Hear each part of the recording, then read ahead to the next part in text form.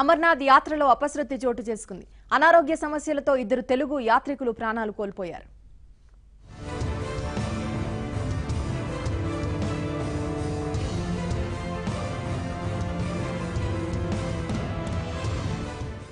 అమర్నాథ్ యాత్రలో మరో విషాదం నెలకొంది.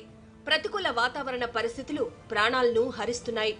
ముఖ్యంగా వయసు పైబడిన వారి పాలిట ఇలాంటి వాతావరణ పరిస్థితులు శాపంగా మారుతున్నాయి. తాజాగా మంచుకొండల్లో మహాదేవుడి దర్శనానికి వెళ్లిన మరో ఇద్దరు తెలుగు యాత్రికులు తిరిగి రాని లోకాలకు వెళ్లిపోయారు.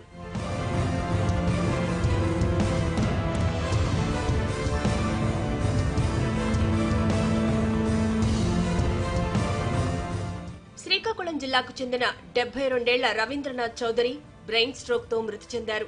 రవీంద్రనాథ్ ఈ నెల 3న అనారోగ్యం పాలయ్యారు. అప్పటి నుంచి శ్రీనగర్లోని షేరీ కాశ్మీర్ హాస్పిటల్లో అపస్మారక స్థితిలో ఉన్నారు. వెంటిలేటర్ తీయడానికి వీలు లేకపోవడంతో ఏపీ ప్రభుత్వం ఆయన్ను ఎయిర్ అంబులెన్స్ లో శ్రీకాకుళం తీసుకురావాలని భావించింది. అయితే అంతలోనే ఆయన ప్రాణాలు కోల్పోయారు. సోమవారం సాయంత్రం రవీంద్రనాథ్ మృతదేహాన్ని వైజాగ్ కు తరలించనున్నారు. పరిస్థితిని ఏపీ భవన్ అధికారులు ఎప్పటికప్పుడు సమీక్షిస్తున్నారు. ఆయన ఇక్కడ 18వ తేదీన బయలుదేరారు. 19న హైదరాబాద్లో ఉండి తమ్ముడి దగ్గర ఉండి 20నేమో అమర్నాథ్ యాత్రకని బయలుదేరారు. ఆ మధ్యలో ఢిల్లీ, ఆగ్రా ఇవన్నీ చూసుకుంటూ అమర్నాథ్ అంటే మాకు అక్కడి నుంచి ఫొటోస్ కూడా పంపించారు. ఆయనకి ఎప్పుడు కూడా ఎటువంటి అనారోగ్యం కూడా లేదు. చక్కగా ప్రతి సంవత్సరం యాత్రలకు వెళ్తూ ఉంటారు. ఈ అమర్నాథ్ వెళ్దాము అన్న ఆలోచనలోనే ఇప్పుడు 2 times ఫెయిల్ అయింది కనుక 3rd time ఖచ్చితంగా నేను చూస్తాను అనుకునే వెళ్ళారు. ఆ విధంగానే 18న వెళ్ళి 7వ తేదీ కల్లా వచ్చేస్తాం అన్నారు.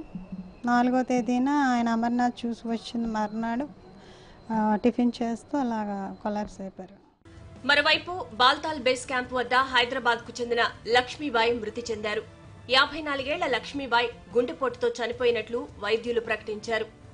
జూన్ 28న ప్రారంభమైన అమర్నాథ్ యాత్రలో ప్రకృతి బీభత్సం, ప్రతికూల వాతావరణం కారణంగా మరణిస్తున్న వారి సంఖ్య అంతకంతకు పెరుగుతోంది. నిన్న మొన్నటి వరకు భారీ వర్షాలు, కొండచర్యలు యాత్రికులను భయపెట్టాయి. దానికి తోడు సముద్ర మట్టానికి 1000 అడుగు ఎత్తుల్లో ప్రయాణించాల్సి రావడంతో ఊపిరాడక అనేక మంది ప్రాణాలు కోల్పోతున్నారు. ఈ ఏడాది ఇప్పటి వరకు మరణించిన యాత్రికుల సంఖ్య 14కు చేరింది.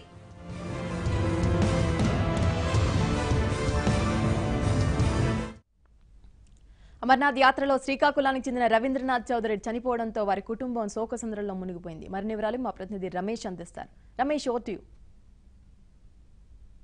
అమర్నాథ్ యాత్రలో మరో విషాదం చోటు చేసుకుంది. శ్రీకాకుళం జిల్లా శ్రీకాకుళం పట్టణం హౌసింగ్ బోర్డు కాలనీకి చెందినటువంటి రవీంద్రనాథ్ చౌదరి కాశ్మీర్లో కన్నుమూశారు. ప్రధానంగా మొన్న 20వ తేదీన శ్రీకాకుళం నుంచి బయలుదేరినటువంటి రవీంద్రనాథ్ చౌదరి దంపతులిద్దరూ బయలుదేరారు. ఆ తర్వాత అక్కడ వాతావరణం ప్రతికూలించడం, ఆ తర్వాత ఏపీ ప్రభుత్వం చర్యలు చేపట్టడం అన్నీ తెలిసినటువంటి విషయం. అయినప్పటికీ కూడా 70 ఏళ్ల పైబడినటువంటి రవీంద్రనాథ్ చౌదరి బ్రెయిన్ స్ట్రోక్ గురయ్యారు. ఆ నేపథ్యంలో కాశ్మీర్లోని ఒక ప్రైవేట్ ఆసుపత్రిలో వైద్యం అందిస్తూ ఆయన కుటుంబ సభ్యులు ఉన్నారు. మాట్లాడించేటటువంటి ప్రయత్నం చేద్దాం. అలా హెల్తీగా ఉండేవారండి. రోజు మార్నింగ్ 3:30కి లేచేవారు.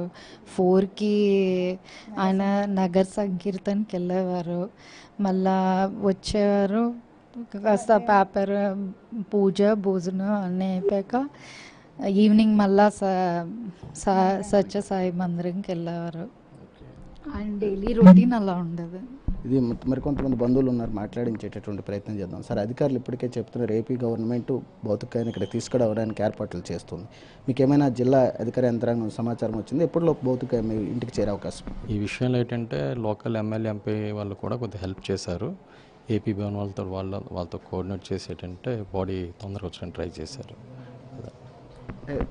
ముఖ్యంగా ఈరోజు రవీంద్రనాథ్ చౌదరి గారితో పాటు చాలామంది యాత్రకి వెళ్ళి చనిపోయారు. వీళ్ళంతా కూడా అక్కడ కరెక్ట్ అయిన ప్రికాషన్స్ తీసుకోలేకపోతున్నారు అనేటటువంటి, అంటే ఈయన ఫస్ట్ టైం యాత్రకి వెళ్ళారు, అక్కడ ఇబ్బందులు ఉన్నాయని చెప్పి మీకు ఏమైనా ఫోన్ చేశారు? అక్కడ నుంచి ఇబ్బందులు అయితే ఏం లేవండి అక్కడ తెలిసి, అలాంటివి ఏం లేవు. వాళ్ళ ప్రయాణంలో ఏంటంటే వాళ్ళు ఆయన అస్వస్థకు గురయ్యారు. Otherwise health is okay.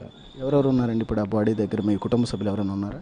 మా బావమరిది ఉన్నాడు, మా అత్తమ్మ ఉన్నారు, ఆయన భార్య. ఇప్పటికే జిల్లా యంత్రాంగం ఆ బాడీని ఇక్కడికి తీసుకురావడానికి ప్రయత్నాలు ప్రారంభించింది. ఏపీ భవన్ అధికారులు దగ్గరుండి కాశ్మీర్ నుంచి విశాఖపట్నానికి ప్రత్యేక విమానంలో తీసుకువచ్చి అక్కడి నుంచి రోడ్డు మార్గం గుండా శ్రీకాకుళం తేవడానికి ఏర్పాట్లు చేస్తున్నట్లు మనకు సమాచారం అందుతోంది. మొత్తానికి ఎలాంటి అనారోగ్యమైనటువంటి కారణాలు లేవు. పూర్తిస్థాయి హెల్దీగా ఉండేటటువంటి వ్యక్తి, రిటైర్డ్ టీచర్గా బాధ్యతలు విరమించిన తర్వాత మొదటిసారిగా అమర్నాథ్ వెళ్ళాలనేటటువంటి కోరిక తీరింది. ఈ నేపథ్యంలో అక్కడికి వెళ్ళిన తర్వాత భార్యాభర్తలు ఇద్దరు కూడా అక్కడ దర్శనం చేసుకున్నారు. తిరిగి వస్తున్నటువంటి సమయంలో అనారోగ్యం పాలయ్యారని చెప్పి కుటుంబ సభ్యులు చెప్తున్నారు. మొత్తానికైతే ప్రస్తుతం హౌసింగ్ బోర్డులో రవీంద్రనాథ్ చౌదరి ఇంటి దగ్గర అయితే విషాద ఛాయలు అలుముకున్నాయి. Camera person Ramesh, ABN Andhra Jyothi, Srikakulam.